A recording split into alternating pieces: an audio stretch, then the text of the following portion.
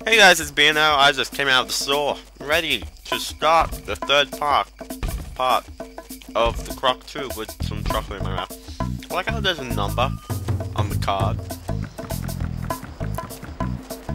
Someone may want to decipher it, but that's not the right way. It's this way. Oh, I believe we can go to the boss if you want. I'll see what you guys say. Birdie being stolen, Dentini must have taken it. Because who else? Gobbo's a village be sad. Gobbos need Birdie back. The village mascot. And off we go. To another adventure. Come on, Disc, you can do this. The Disc didn't like this stage before, so... Anyway, you may think you need a rush, but really, he just kind of stands in front of you. So don't feel like you have to follow him directly, because he'll just be in front of you. The music's up there, though. The music knows what the mood is.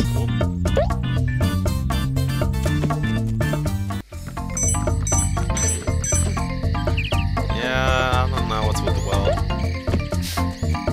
I like this bridge. They never use it ever again, really. Now, you may be going, when I said, oh, this log is annoying, I mean, seriously. But you know when I said, that every stage does something different, you may be saying, oh, is that just the first one? Every other stage will have a bird chase, or have a mine stage. Maybe a mine stage, but it doesn't have the similar find the chest mechanic. Like, every single stage in this game will do something different, and that's one thing I really love about it. This is the bird stage. That was the treasure stage. That was the guy locked in the chest stage. The chuck the guy at thing stage. The boat race stage. They're all the only of those stages. And that's one thing I really love about it, is that it really does have quite iconic stages. Because one thing with Mario 64 may have bring up is that, what is it, Die Docks and whatever the third one is. Or whatever, the third and the ninth world. I can't really remember the names, because they're very similar. I know someone's going to tell me off because they're not, but they kind of do have a similar look about them. I mean, you gotta admit that. And while this does have the similar look, this one does have the different mechanic. A different objective, and you're just thinking about the objective, so to speak. Now, I'm gonna be really angry when I find out that I've been missing all these crystals.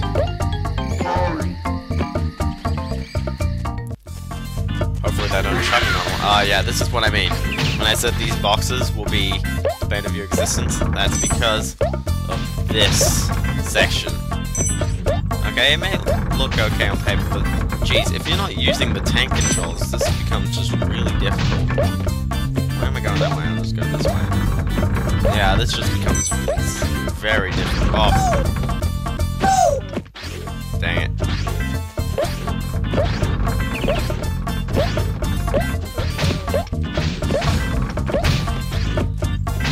I'll jump it. Jump. And I'm gonna want a blue one. Get that. That being said, I'm kind of afraid of having... Actually, can I do this? Because sometimes you can actually really fluke your way back onto platforms. Because this will just chuck us halfway. Yeah. Okay, it's all good. Considering I've still got to get two more of the colored crystals, and I've only got 18 more crystals left at this. Oh, for goodness sake!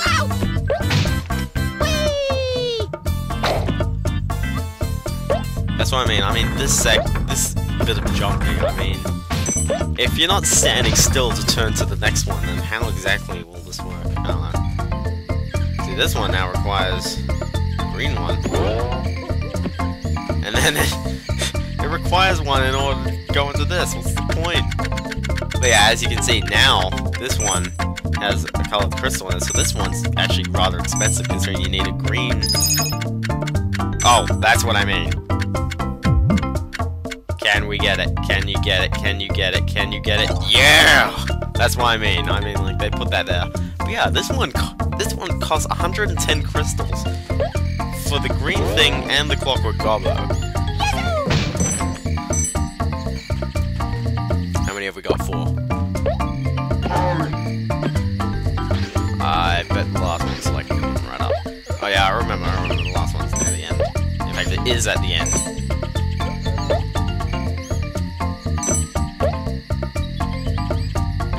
Anyway, so you think you're almost off the stage because you got 100 things. Well, you first got this bit. Ah, ha, ha, ha. We did this again.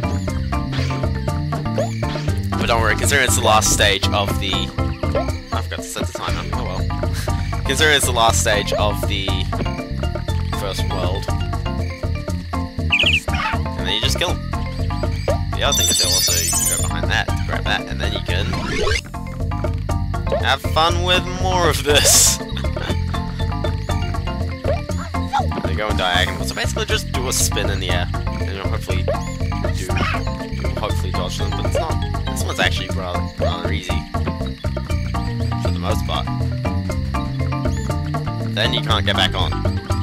Because they know exactly that the boxes are the difficult ones. Other than that though, once you do that then it's all good. So you're going in and you're out. Wait. Thank you, Croc. No problem. So anyway, we got the boss. Savina the Squid is attacking the jetty. She wants a ginger soda. Quick. Battle stations.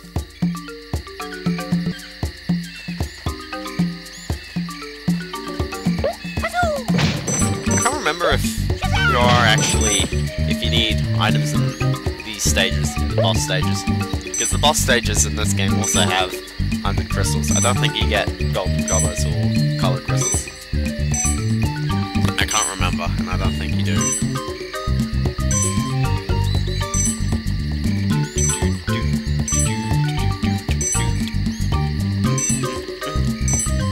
Yeah, so this is a boss stage. And you may be going, oh, well, the boss is under the same caliber as the last game. Wait for them to attack, then get tired or confused, and then attack them. Actually, this game, the bosses are actually kind of cool. They all do different stuff. And they're all attacked differently, and they involve a bit of strategy. And that's one thing I think makes this game quite a lot better. Not only is there a lot of variety between the stages, but also there's just there's a variety between the bosses. Sure, there may be a bit of there may be less stages, so to speak. Use this TNT to defeat Savina, and this is probably the most annoying bit. But anyway, there's Savina. I don't know where the other 50 thingos are, but anyway, you probably won't like the stage because you gotta pick. That is not how you do this, but yes, you are dealing with explosives. You can go over here and stuff that's not behind there if you want it. Anyway, you gotta pick this up. You actually walk considerably fast with the crate. With the box anyway. You gotta jump on all these things, and you gotta try and stand on that one. You gotta try and stand on this one, and then you press X, and you throw it out. So yeah, the swimming, you just kind of swim normally, you know. And now she'll start chucking stuff at you. Yeah, I know, right?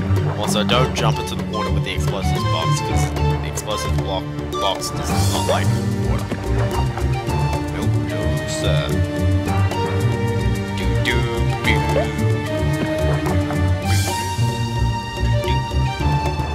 Take that. And then just to really annoy you, for some odd reason, they become covered in boiling ink. Some of the things. So you can't go the easy way, which is that way.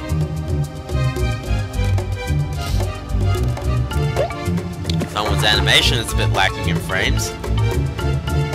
Or there's just some weird draw distance, but yeah. It's actually kind of difficult to get onto this, but But anyway, you throw it the second time, then oh no! And then you get 100 crystals. But you think the day is done? Oh no, there's a second boss. Yeah, there's this. For some odd reason, they throw a second boss straight away. So he's kidnapped the Einstein. One thing you may notice is that he's got an eye patch this time. I wonder why, after taking one of the crystals from him at the end of the last game. Oh, Cannonboat Keith, I need you for an evil endeavor. I like his dialogue, he's like... And then he's also got skeleton Dantinis. You must find this little green troublemaker. As we post the title picture from the last game.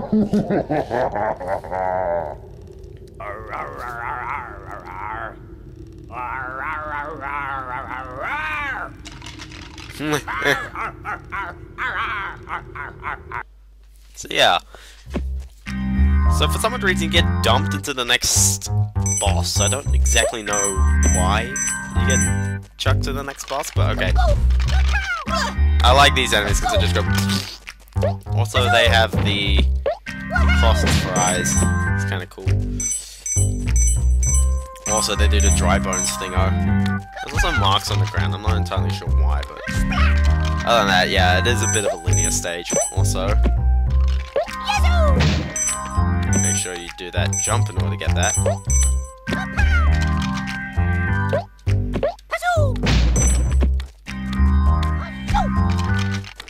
I actually like this next coming boss. It's actually a very fun boss. Yeah, you can always replay the bosses. You just go into the doors. You may be wondering where this boss is if... You know... If you just got dumped into it, don't worry. Alright, I'll get you your little green tearaway. And he's like, use the cannons on the jetty, Croc. Alright, so first thing, I'm gonna go in this kind of order. Basically, what he does is that when you go over to one of these, you're just gonna hit that, and then, cannonball to the chest. The other thing is, I think he tries to destroy all those darker platforms. See, yeah, he destroys the darker platforms, so you gotta try and make your jumping good. Other than that, he fires rather quickly, doesn't he?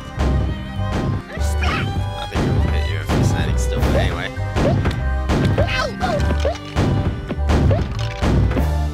Ah! Oh no! He was very difficult, wasn't he? But anyway, yeah, you can fight this boss again just from there. What a big bully is, Croc should go see Squat Me P. He's strange but real nice guy.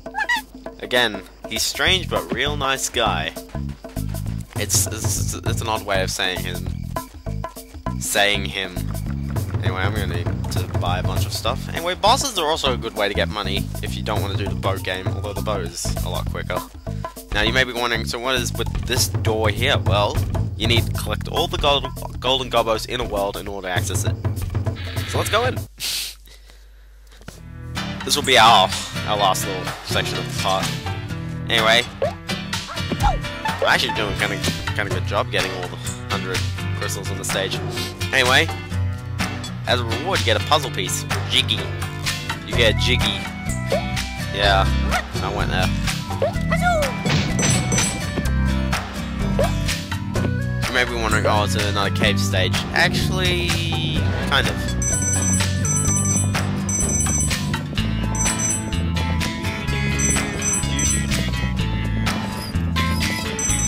One thing I like is that now you don't have to lean to sides for this. You'll just get all the crystals easily.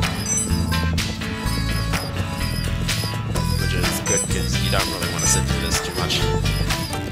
Ah, gosh. Now this is the tricky bit. You only need the key in order to beat the stage, but if you're gonna want to get all the crystals, you need to pull off that jump. I'm not kidding. I think that's like the only way to get up here. To get a good 9 more crystals. So in order to do that, you need to rock that jump. I believe the key is down here, so you gotta go down here. I actually, honestly, unlike the previous game where I hadn't been there 100%, this one I have. Okay, and then there's just an enemy and a heart. Strange payoff. Yeah, so unlike the previous game where I hadn't actually legitimately beaten it 100% before, this one I have, although with a walkthrough, thank you Hyper Magazine, which I don't know if it exists anymore. Anyway, don't hop out here, because that'll chuck you back at the beginning of the stage. You see, the perspective doesn't entirely... That actually teleports you to a separate bit of the same map.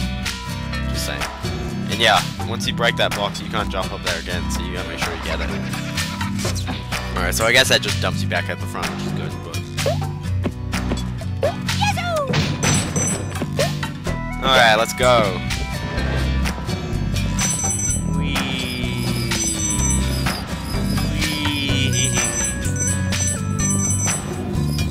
Because I really needed to go around in these big 270 turns. 270 degree turns. Hiya! And a soup!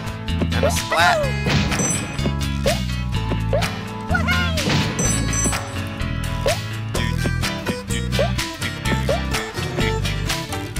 So anyway, yeah. So as a wrap up this first world, I think it's good. Because it, first of all, introduces the game while trying to introduce basic mechanics, but the problem about this is that every single stage does something different, and that kind of goes, oh, would you expect everything else, or, I don't know. So yeah, anyway, 100 crystals. We managed to get 100 crystals in every stage, which is actually pretty awesome. Now we'll just go back up.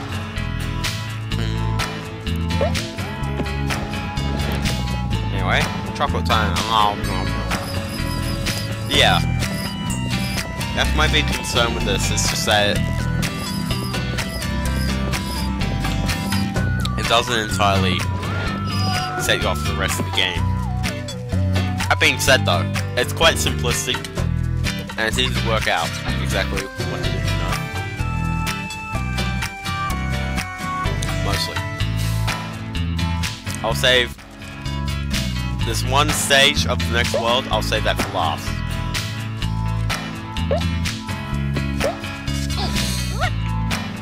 You got a jiggy! And with that, so we've got one of the puzzle pieces. There's 4 in the game, and you only need... Yeah, so you don't get 1... You don't get 2 in a world, you only get 1, but... Who cares? The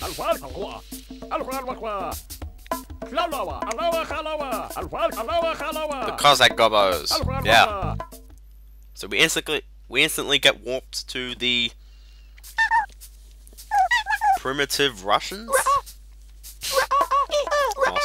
Moscow, I don't know the frickin' words.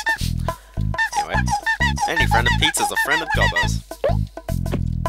But they're friendly, so no Cold War jokes, okay? Seriously. Don't. Okay, I'll see you kids next time. Where we'll explore... Oh, he's cold. He's cold-blooded, I see. We'll explore Russia, okay? See you kids then.